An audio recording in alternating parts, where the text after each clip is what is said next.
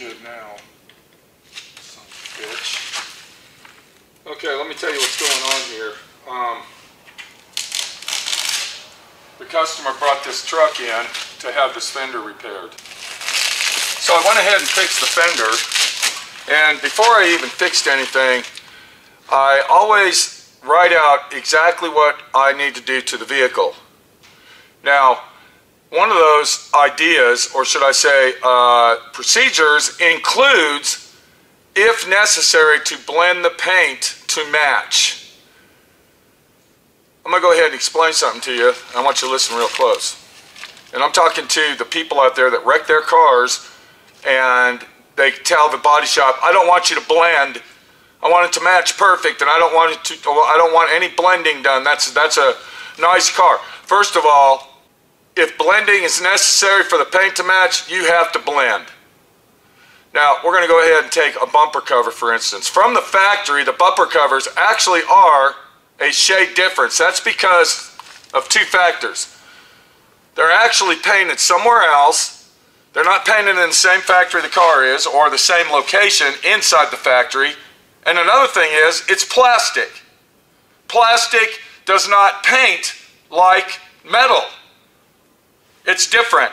So when you get a brand new car, or you see one driving down the road and the bumpers look different color, and you say, well, that sucks, that is factory original. When I replace a bumper cover on a car, I don't care which one it is or what color it is or anything else, I always blend into the fenders, always. Whether it's pearl paint or whether it's solid color paint, I don't care. Because I don't need to hear the customer bitch and complain that the bumper cover doesn't match this. So that's one example of paint not matching. The other example is when you purchase your paint, there's thousands of different brands of paint. Thousands. All the way from PPG to Exalta to Valspar to Sherwin-Williams to the cheapest bottom of the barrel junk you can buy. If you don't have a paint machine in your facility where you take the vehicle, in the facility that takes the vehicle, they don't have a paint machine, they are not going to be able to match it 100%. And even if they do have a paint machine, a mixing machine, it's not a guarantee that they are going to match it 100% perfect. Now there's a little machine, when you go to the paint stores, they got a machine and they praise this machine and glorify it to the hilt. It's a little computerized machine, handheld machine that takes pictures of the paint. You put it in like 3 different spots and it'll take pictures of the paint. Even that will not perfectly match the color of your vehicle. If you get a factory pack, which is a pre-mixed pint of paint from the factory, I don't even know if they sell those anymore. PPG used to sell them. It was a factory pack. You order it and you go get it the next day or whatever.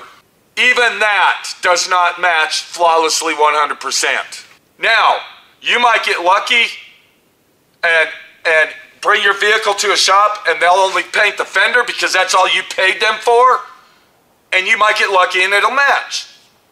I'm not saying that every single paint job in the world on a car that's a collision job has to be blended. Now we're talking about blending paint here. We're talking about painting the fender and taping it off right here and not painting the door, and when you pull the paper off, it's 2 different colors. It takes a very good eye to even see that. Let me tell you the story about this vehicle, okay? Welcome to D.I.Y. Automotive School with my friend Pete and Minnie, the body shop girl. It's everything you need to know about cars and more.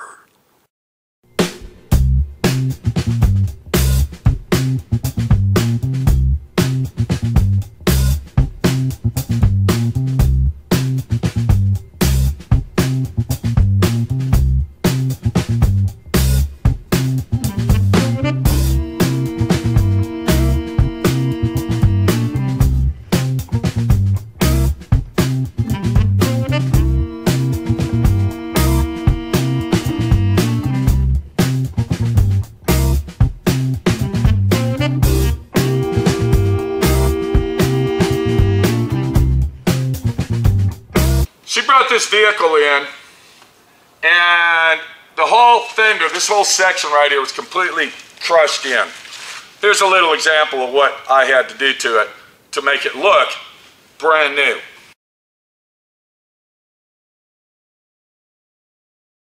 Alright, how's everybody doing out there? This is Pete. We got a brand new Dodge truck here. What we're going to do, this actually got hit by a horse. The lady is a avid horse owner. She's got 15 or 20 horses, and a horse actually ran into her fender here. The whole dent is all the way down, and it actually comes all the way out here is where it comes to, and then right here. So I want to come over here and show you this. You can see that the damage is pretty hardcore. So the first thing we're going to do, we're going to take a pry bar and we're going to see if we can stick it down in here, which that ain't even going to work. So you can see using pry bars and all this other jazz, not going to work, people. We're going to have to go to a more extreme action of pulling this out to fix it properly. And what that is this tool right here. What we're looking at is a spot welder dent puller. This is run off a battery. I've had this for probably 25 years. When I bought it, it was $1,800. I don't know how much they are now. The business that made this one is now out of business, but I'm sure that you can get online and still find these. So the first thing at hand is finding where we are actually going to use our puller. Now I told you there was a small dent here, so we're going to go ahead. Let me go ahead. Now, when you use one of these type of pullers, you got to make sure that the tip is very clean. And if it's not, it won't work properly and you'll burn holes in the metal. And one more thing that we need on this is a ground. Now, just to let you know, you cannot use this machine on aluminum. This is only made for metal. Now, what this is called our pry bar. It's got a leverage on it on the end here. This will fit inside this just like that, and then you can move this up and down. So we want to get a nice good place where we're going to get leverage, and then what we'll do is we will start pulling our dent, and you can see right there, look at that, we just pulled. We're going to be able to probably pull most of it out. You see that right there? We just pulled all that out. But we still got a situation over here now. Another problem with using one of these, you got to be real careful because it will, in this real thin metal, it will put holes in it. So you got to be real careful using this. And there you go, look at that. We got a little dent right here still, we got to get out. That's okay though. And then you're just going to go along just like this. Get it all pulled out.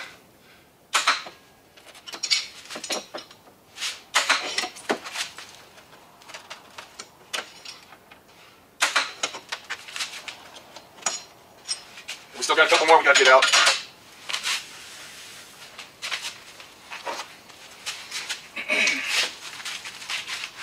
So far it's looking really nice.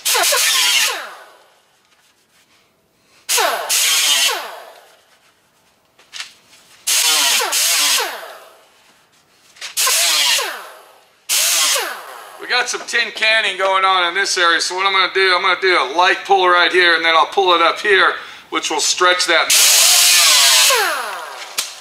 That'll stretch the metal out to get this to stay the way we want it.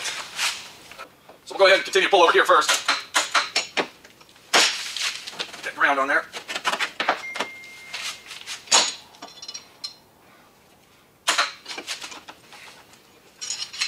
Right here.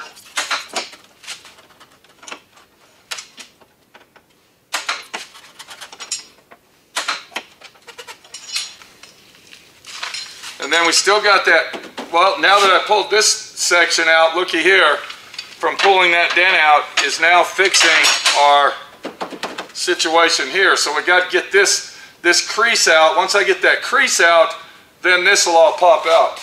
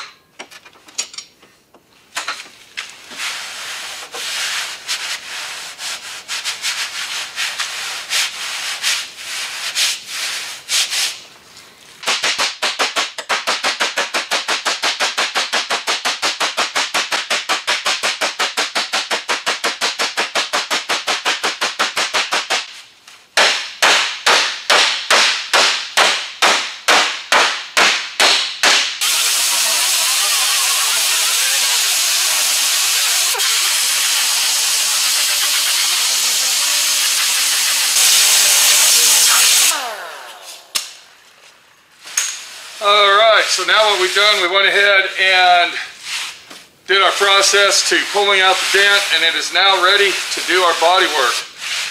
So that concludes this lesson. I would have preferred to replace the fender, but these fenders are very, very expensive, and they're a real pain in the ass to remove and replace. So we went ahead and did it this way instead. Take it easy. This is Pete, my friend Pete, your friend Pete, showing you one more way to fix something to do it right.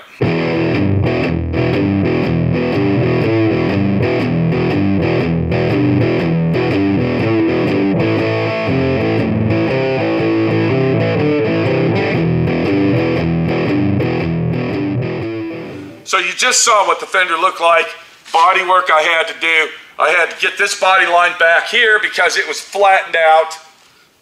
Now she claims that one of her horses rear-ended it and butted into it, backed into it, and crushed it in. Now, do you see this? Can you hear it? The metal on this brand new fender is like a tin can. It's very, very hard to fix brand new vehicle dents, especially the damage that was on this. I ended up having to paint the whole fender. So in my invoice, I stated in the notes, if blending is necessary, it will be a $145 charge. She quickly texted me back, and this is another thing I don't like about people, and I'm not doing any more work for anybody that wants to just text me. If you can't get on the fucking phone and call, and you can't get on the phone and talk, and you can't come in person and meet me in person and talk, then I don't want to do your car. Take it somewhere else. I am not a fucking texter. I don't talk through texting, and I am not texting you through a fucking job that I'm doing for you.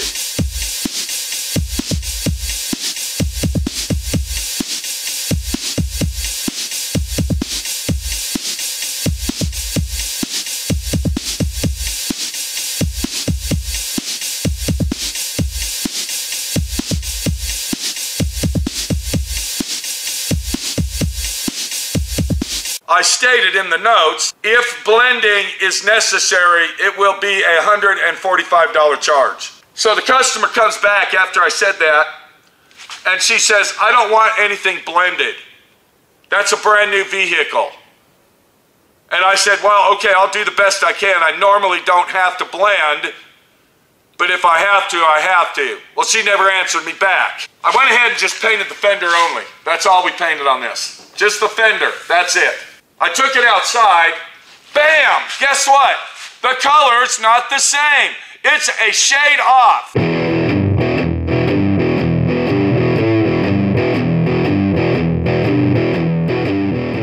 She said she didn't want any blending. I get the car outside, and what do you think happens? As you're walking up to the vehicle and stepping away, this looks totally different than that. The color did not match at all. It looked like this was dirty white and this was bright clean white. So I had to pull the truck in last night at 7 o'clock last night. No, it was about 5:45. I went ahead and pulled it in.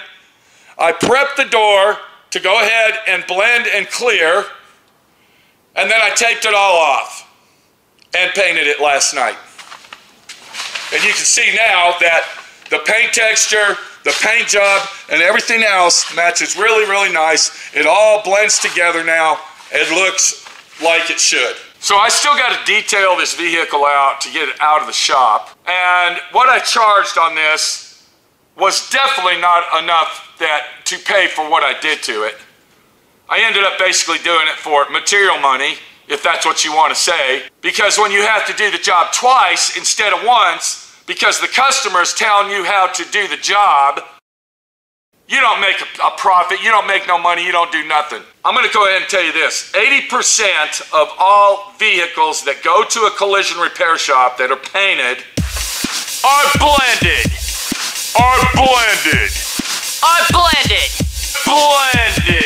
Blending paint is nothing wrong with doing that. The only problem with blending paint is the shop that you take it to. If you take it to some lowball shop down on the east side of town in a back dark alley that's made of dirt in somebody's garage, one-car garage at home, and they blend the paint, you can guarantee you're going to get a shithole job. The preparation of the door that you're going to blend consists of a professionality of doing a quality job. That means from start to finish, the person that's blending should know what the fuck they're doing. Now, I believe that the customer didn't want me to blend because she was sketchy and afraid that I didn't know what the fuck I was doing. I don't know. But what I did to this door, let me go ahead and show you.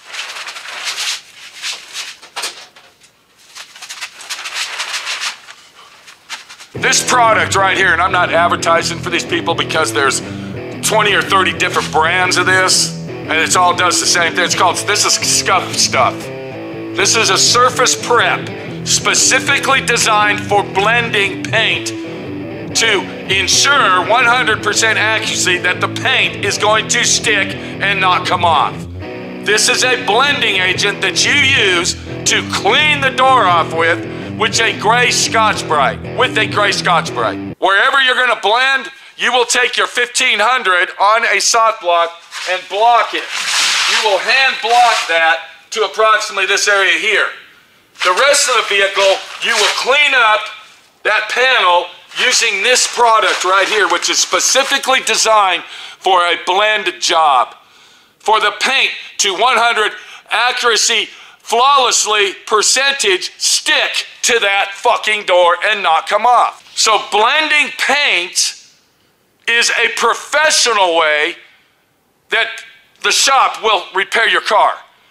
If they don't blend the paint and the paint doesn't match, that means they didn't do their fucking job right. If they blend the paint and you pick your car up and look at it and you can't tell where it was painted, what do you think? What is your fucking opinion?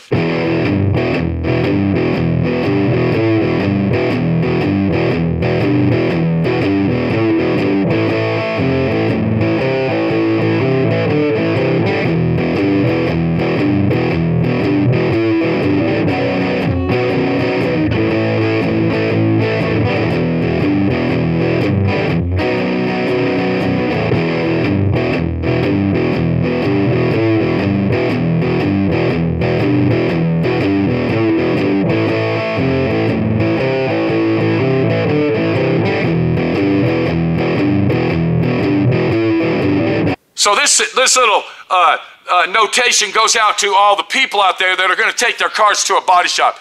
If you take it to a professional shop and you trust them, don't tell them how to do their job. You're taking it to them because they know what to do. They know what you want. The first time you tell a body shop owner what to do and how to do it, they don't want to fuck with you. They want you to get your car and get the fuck out. They're the owners of the shop. They're the ones that have been in business for 45 fucking years right here. And I don't need anybody telling me how to do it. Now, I did not blend the hood on this. I'm not going to blend the hood. For the money that she paid me, it matches fine. You'll never fucking know. By the angles and the gaps and everything else, the bumper and but the door had to be blended. Now, if this was a collision job and I had to paint a bumper and a fender and possibly that hood, then I would have blended into this door and that fender over there. This was a 3-day job has turned out to be a 7-day fucking deal. All because the owner telling me what to do and how to do it. I am fed up with it. I was here I was all day long last night and everything else. And then today, let's see, what time is it now? Let's go ahead and show you. This is actually Saturday. Do you see that? Saturday, 8:30. I've been out here since 6 o'clock, fucking with this. Winter time. Had to have my heater running for 45 minutes to fucking get the place a little toasty.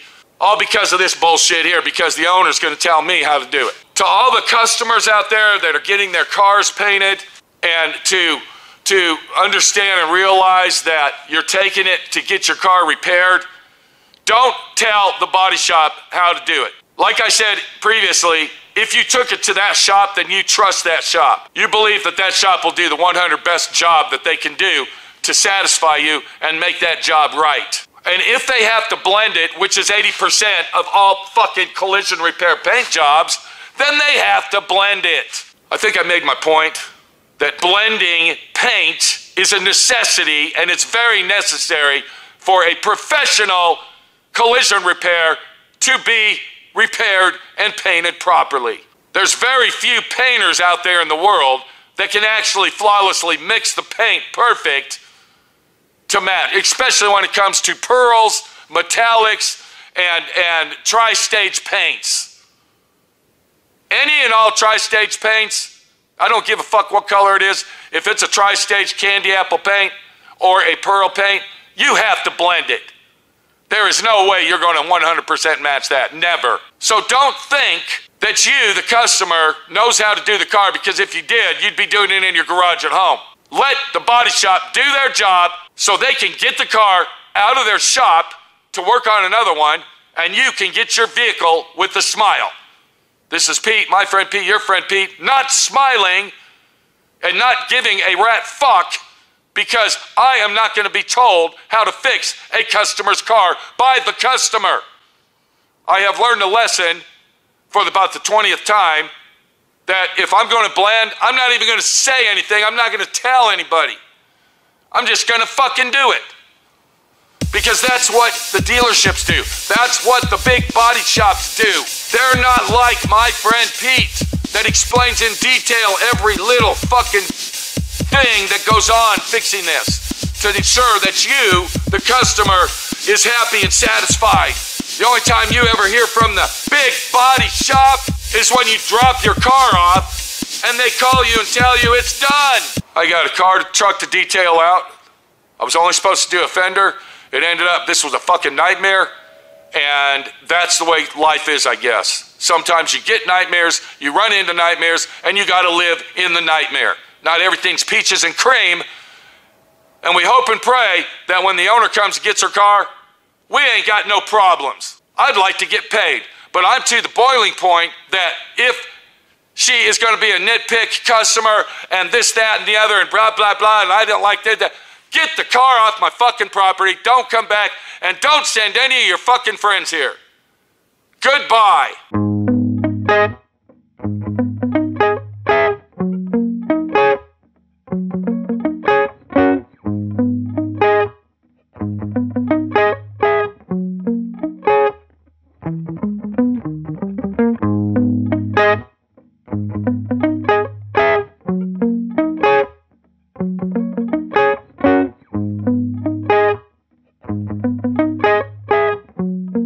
So that's that. That's a done deal. I hope that you, the customer, you that wants your car painted, you that is taken it to a body shop, goes to a professional body shop that knows what they're doing, and please do yourself a favor. Don't tell them how to fix your car. Don't do it. Please. I'm asking you, begging you. Drop your car off, let them fix it, and then wait for their call to have it done. And that's the end of blending.